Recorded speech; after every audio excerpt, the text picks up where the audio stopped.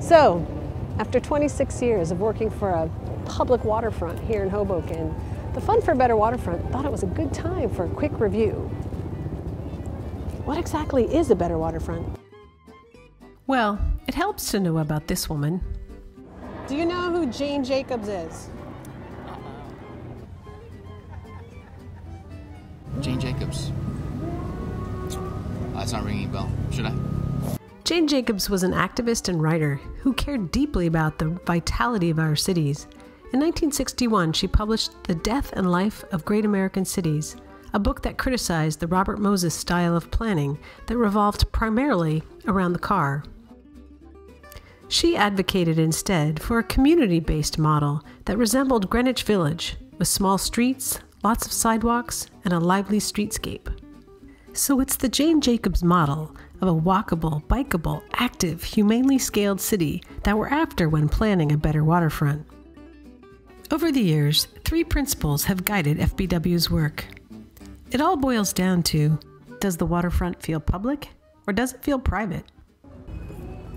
So one of the reasons that Pier A Park works so well is actually Sinatra Drive.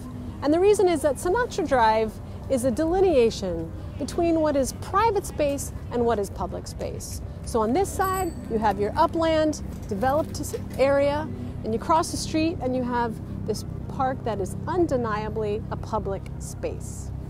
But look what's going on in this state-mandated waterfront walkway in Jersey City. There's no road separating the private from the public space. There's no ground floor retail, no cafes. The result is a kind of ghostly corridor that feels very private. In planning terms, nothing says private quite like a backyard. It's your own space where you hang out with your family, host barbecues, hang your laundry. None of this says public. It's a little awkward. But here in Pier A, we see something different. Here, we have front doors that face the waterfront. So you have cafes and restaurants, you have businesses and apartment buildings, and all their doors are facing the front. So with that comes a lively streetscape. It comes engaging, active life that makes the waterfront a welcoming place to be, a public place to be.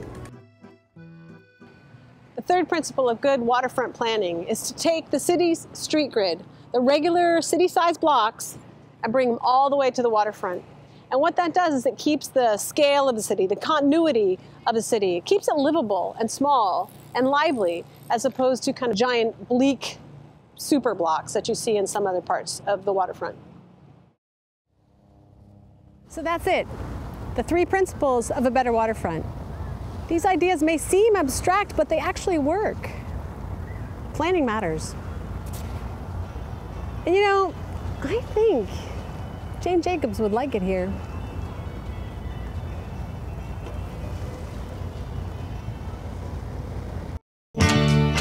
Standing on the corner, suitcase in my hand, Jack's in his corset, Jane is in her vest, and me, I'm in a rock and roll band. Okay. Sweet Jane.